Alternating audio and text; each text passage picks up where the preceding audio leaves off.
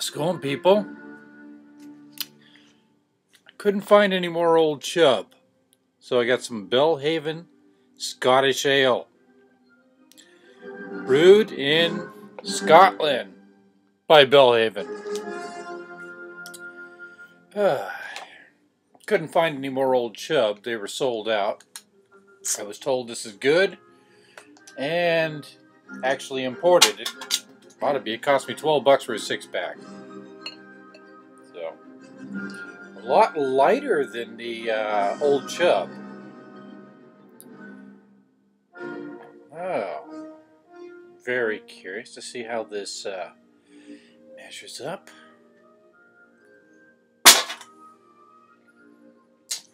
All right. Chapter 55 of the Book of Alma. Moroni incensed at Amoron's false assertions, refuses to exchange prisoners. He'd take his ball, go home. Game over. Strategy secures release of captured Nephites. City of Gid taken without bloodshed. Oh, in case you haven't guessed, Beethoven. So far I can play that without getting people upset. 1. Now came to pass. Belhaven, huh?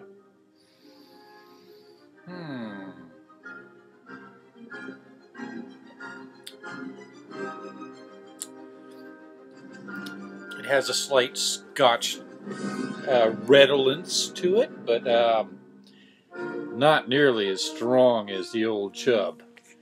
The old chub's a little scary. Now it came to pass that when Moroni had received this epistle, Amoron basically called him on his bullshit. He said, sure, okay, then we fight. He was more angry because he knew that Amoron had a perfect knowledge of his fraud. Yea, he knew that Amoron knew that it was not a just cause, that he had caused him to wage a war against the people of Nephi. 2. And he said, this is an epistle, and I guess he just said this, alright. Behold, I will not exchange prisoners with Amoron, save he will withdraw his purpose, as I have stated in my epistle. Who are you talking to? Oh. For I will not grant unto him that he shall have any more power than what he hath got. 3. Behold, I know the place where the Lamanites do guard my people, whom they have taken prisoners, and as Amoron would not grant unto me my epistle, behold, I will give unto him according to my words, yea, I will seek death among them, until they shall sue for peace. I could have sworn Amoron actually said, yeah, sure. I'm fine with a prisoner exchange as stated. Didn't he say that?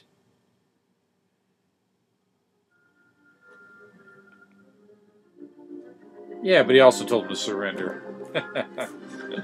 Alright. I will seek death among them until they shall sue for peace. 4. And now it came to pass.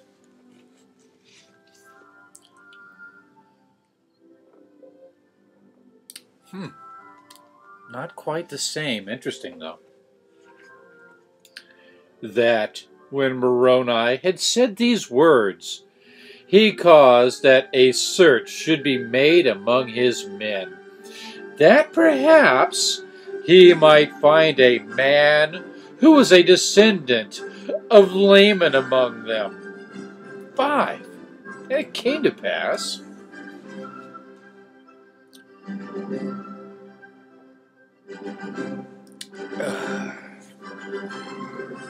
that they found one whose name was Laman.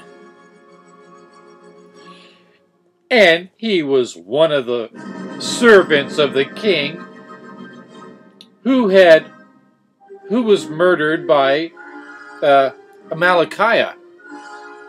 All right. 6. Now Moroni caused that Laman and a small number of his men should go forth unto the guards who were over the Nephites.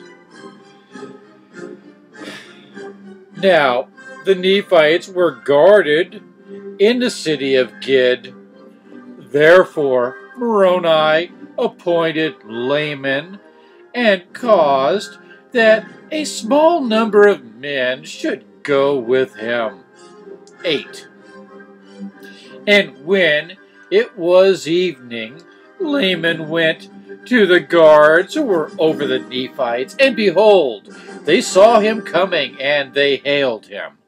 But he saith unto them, Fear not, behold, I am a Lamanite. Behold, we have escaped from the Nephites, and they sleep. And behold, we have taken of their wine and brought with us. 9. And when the Lamanites heard these words, they received him with joy. And they said unto him, Give us of your wine, that we may drink. We are glad that ye have thus taken wine with you, for we are weary, and nothing picks you up more than wine. Really, stuff makes me drowsy.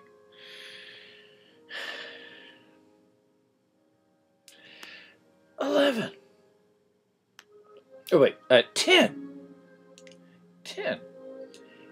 But Laman said unto them, Let us keep of our wine till we go against the Nephites to battle.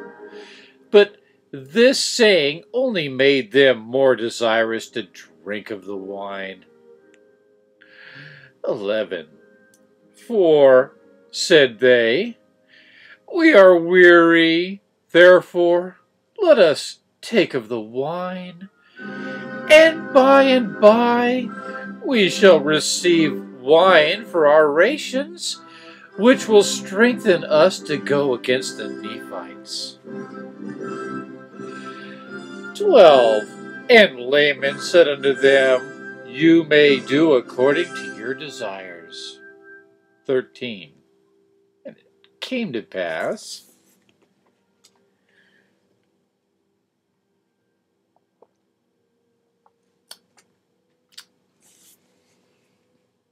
that they did take of the wine freely, and it was pleasant to their taste. Therefore they took of it more freely, and it was strong, having been prepared in its strength. 11. And it came to pass. So they're serving a Mad Dog 2020, all right?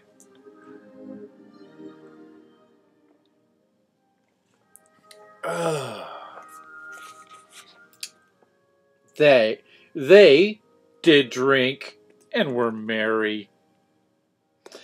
And by, they were all drunken. 15. And now when Laman and his men saw that they were all drunken and were in a deep sleep, they returned to Moroni. and told him all the things that had happened. 16. And now, this was according to the design of Moroni, that crafty bastard. And Moroni had prepared his men with weapons of war, and he sent to the city of Gid, while the Lamanites were in a deep sleep, and drunken, and cast in weapons of war unto the prisoners, insomuch that they were all armed. 17. Yea, even to their women, and all those of their children, as many as were able to use a weapon of war.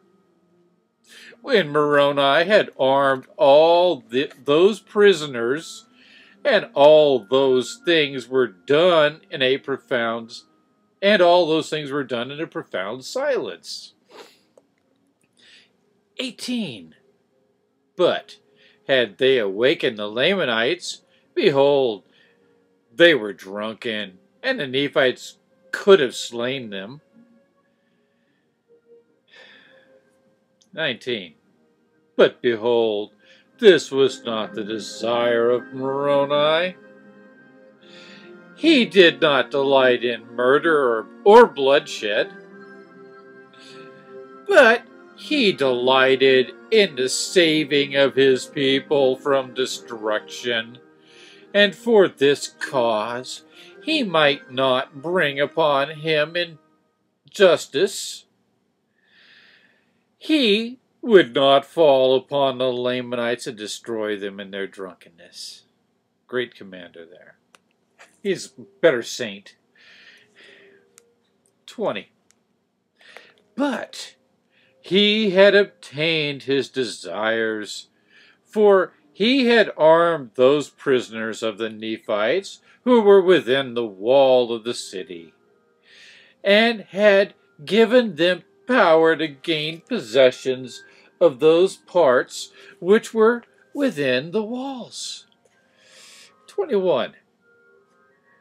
And then he caused the men who were with him to withdraw a pace from them and surround the armies of the Lamanites. 22.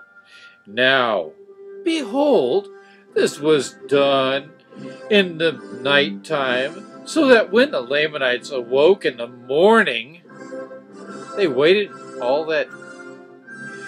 They beheld that they were surrounded by the Nephites without.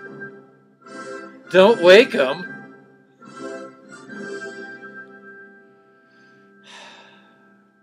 Totally realistic. They just sat around, hung out there, and holding their pose until the sun came up.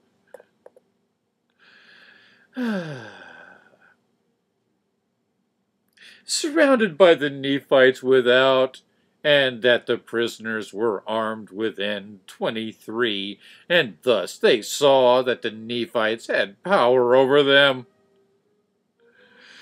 And in these circumstances they found that it was not expedient that they should fight with the Nephites. Therefore, their chief captains demanded their weapons of war, and they brought them forth and cast them at the feet of the Nephites, pleading for mercy. 24. Now behold, this was the desire of Moroni. He took them prisoners of war, and took possession of the city, and caused that all the prisoners should be liberated who were Nephites. And they did join the army of Moroni, and were a great strength to his army. 25. And it came to pass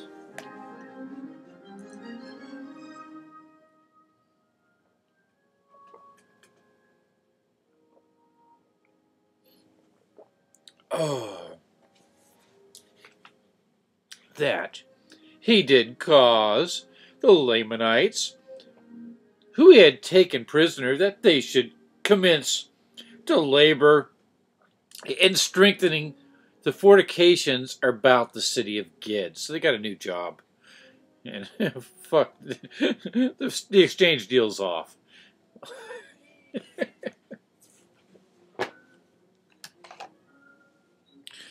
Not too bad.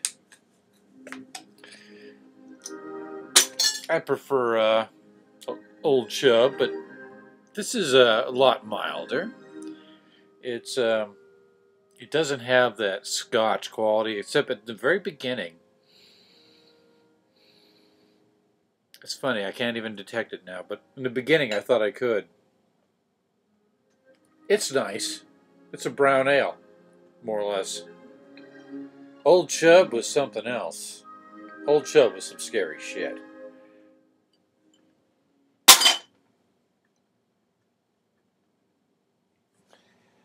Uh, 26. And it came to pass.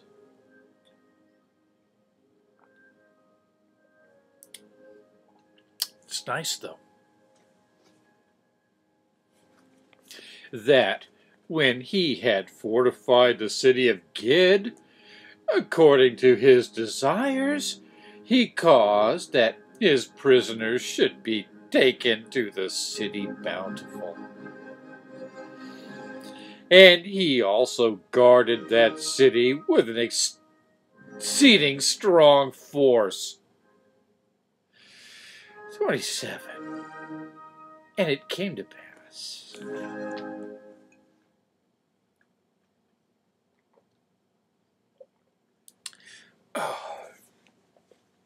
that they did, notwithstanding all the intrigues of the Lamanites, keep and protect all the prisoners whom they had taken, and also maintain all the ground and the advantage which they had retaken. 28. And it came to pass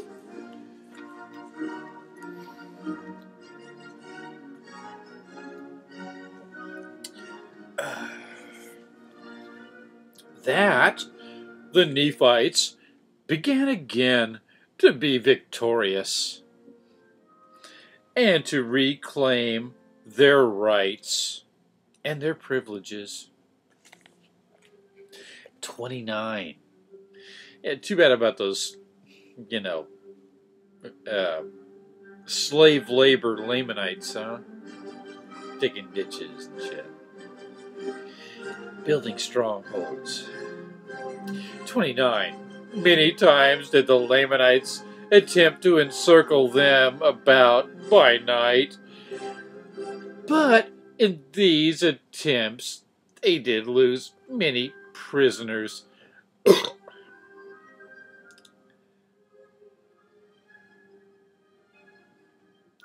30. And many times did they attempt to administer of their wine to the Nephites, that they might destroy them with poison or with drunkenness. Yeah, that trick's going to work again. And pull it. Well, that's right. It didn't really work for Abraham when he did it twice, and then Isaac did it again. That, oh, it's my sister. You want to buy her? It's not my wife. No. God can't protect me over here. Yeah, use the same tricks again and again. 31. But behold, the Nephites were not slow to remember the Lord their God. Besides, they're Mormons. They can't drink. I don't know what they were doing with wine in the first place. In this their time of affliction, they could not be taken in their snares. Yea, they would not partake of their wine, save they had first given to some of the Lamanite prisoners. Oh. Your guinea pigs. Your canary in a coal mine.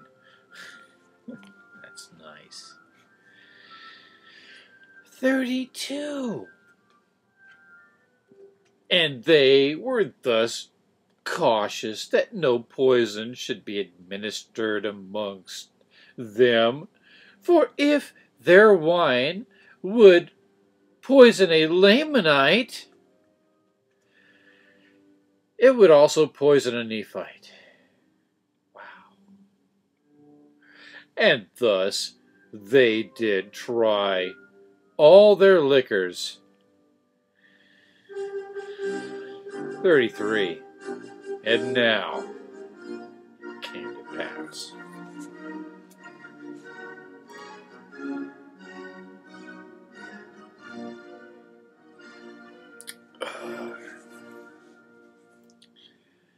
That it was expedient for Moroni to make preparations to attack the city of Morianton.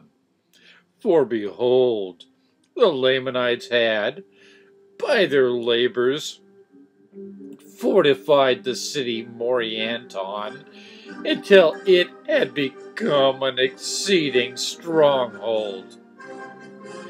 34. And they were continually bringing new forces into that city, and also new supplies of provisions. 35.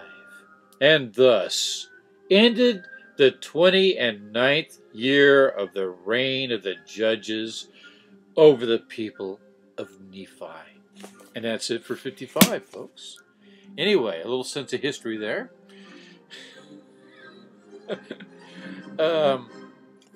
So, that's the end of that little exchange. I don't know who Moroni was talking to when he was going at soliloquy, but anyway, I hope you learned something. Let me know what it is. Peace. The fuck out. And, point out anything if you want to explain something to me. Video response, comments, everything's wide open. There's no filtering. Say what you want to say. Free speech. Bye.